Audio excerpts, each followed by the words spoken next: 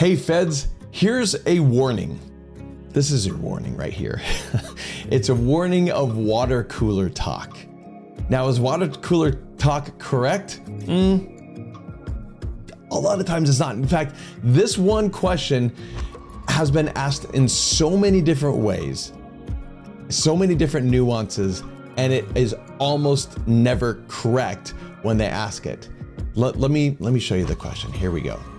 I was told that federal couples, so two federal employees married to each other, should have their own health insurance, their own FEHB, so that the government pays a portion of both premiums. Is that correct? The answer is no. And let me clarify that.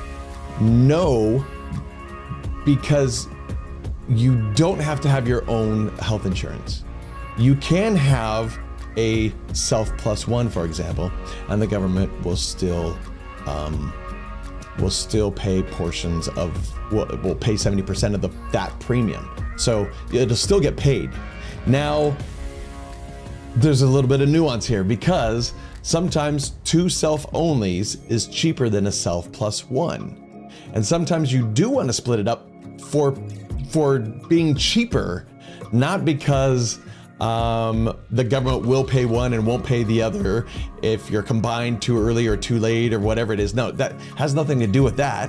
It has to do with the fact that a number of plans, two self-onlys is cheaper than a self plus one. That's why you would do it. And so you want to make sure that what you're doing is you're doing the right thing for the right reason and understand really how it works. But again, this one comes across all the time. Different nuances, and the questions, what they've heard is wrong just about every time.